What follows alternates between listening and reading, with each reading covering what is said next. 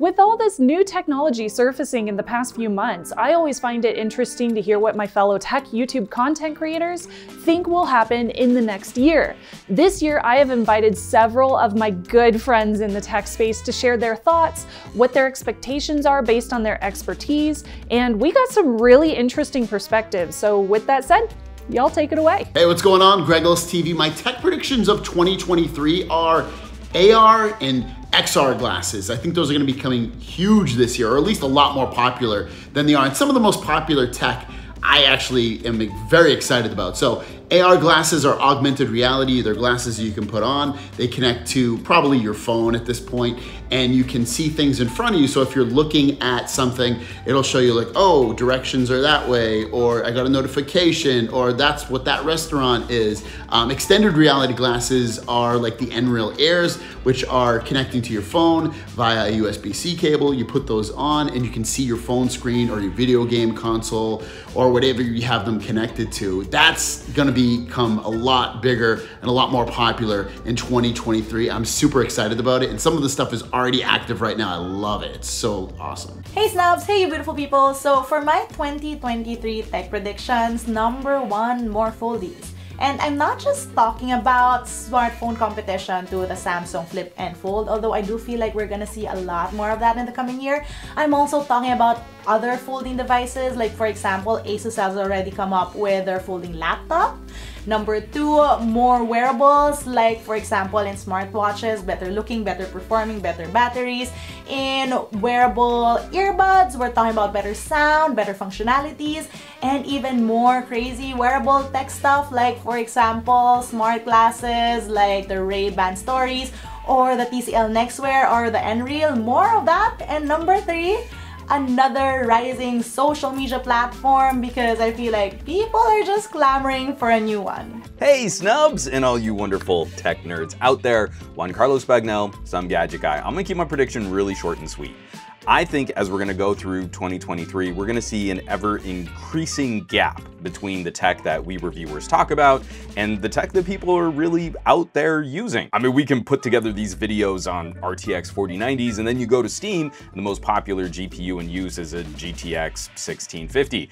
I have a dozen phones on my desk that are all incredible high-performance pocket computers, but overwhelmingly people are using $300 to $400 phones. I just feel it's something we need to keep in mind as we make these tech entertainment videos, what the real threshold of technology use really looks like. Thanks so much for letting me jump in and ramble and soapbox for a bit. I hope everyone out there is having a lovely holiday season and that you're safe, warm, well-fed, and spending time with people who care about you. Hey, what's going on, guys? This is Kevin the Tech Ninja. Now, for me, tech predictions is pretty tough because we've seen such a dramatic change in tech in the last 20 years. And I say in the last 5 years, we've taken that technology and have incrementally got it better, but it hasn't been anything that has been game-changing in the last few years. Sure, phones have gotten faster, internet has gotten faster, and things have gotten better. I think for me, what I'm seeing constantly, people's usage of technology changes,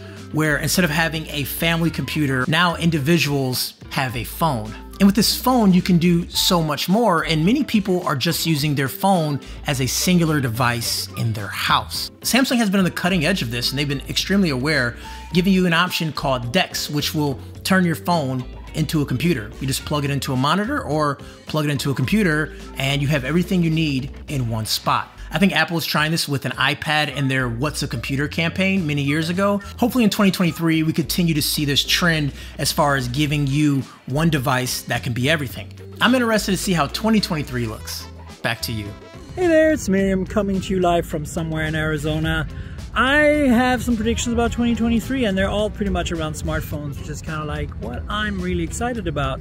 The first thing is I think we're going to see another big leap forward in terms of imaging and cameras, specifically around large sensors, both physically large but also large pixel counts like 200 megapixels, and then the chipsets to process the data for these for better computational photography, things like the new Snapdragon and MediaTek chips. So that I think is going to bring some improvements in the photos and videos we take this year. We're also going to see hopefully some improvements in 5G, because so far it really hasn't delivered the goods. And of course lots of AI everywhere. And also want to give a kind of a kudos to the potential that EVs are bringing to the table. We're going to see a lot more electric vehicles, more choices. So that's my predictions for 2023. Adam here from Tech Odyssey.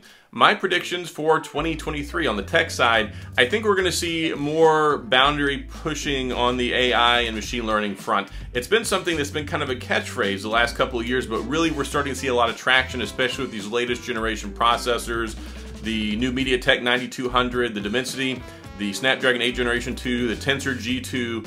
Really, a lot of companies have been doubling down, and that's been showing up a lot when it comes to software and smart features in phones, the image signaling processor, and getting better quality video focusing, better low light photography, and stuff like that. So that's something I think is going to be big and a differentiator when it comes to your phones and your smartphone cameras. I think 5G is going to continue to get deployed into more things because 5G everywhere, right? And then also the push for Wi-Fi 7 is also now here with the latest generation processors supporting those as well. Also ray tracing technology, pretty neat stuff going into 2023. What's up, Snubs? So my tech predictions for 2023 are going to be further improvements in our wireless high-res audio that's being rolled out right now. So I don't know if that's going to come from somebody like Apple. There have been a lot of rumors for the past year or two about them coming out with their own hi-fi wireless codec. So we'll see if they do that.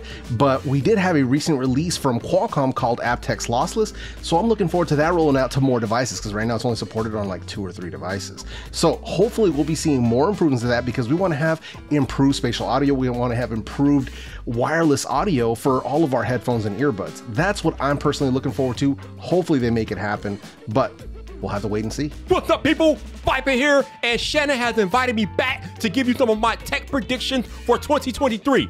So what your boy Viper's looking at next year is EVs, electric vehicles. We all know that Tesla is the leader in the clubhouse with the best supercharger network out there, but you have other brands like Lucid, Rivian, Ford, Chevy, all throwing their hat into the EV ring. But I got questions. I got questions about the battery. I got questions about EVs in cold weather. I have questions about the longevity of electric vehicles.